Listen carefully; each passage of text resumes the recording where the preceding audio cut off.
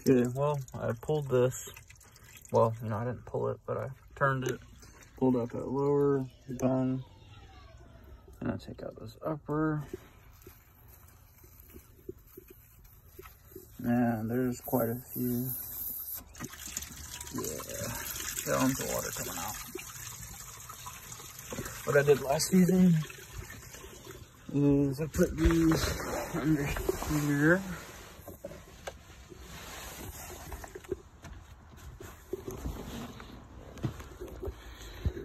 And then what I'll do is take these crossover pipes off as well. Okay, so as I mentioned, pull that out, that, and then where that's dripping right there, just to get you an angle on it.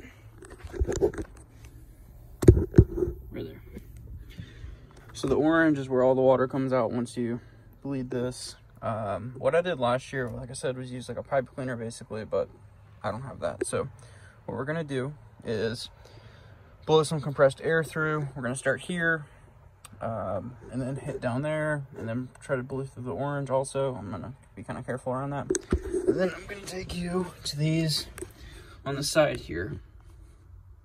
So you can see that gray clip that unclips from that connector on the head. And the same on the other side.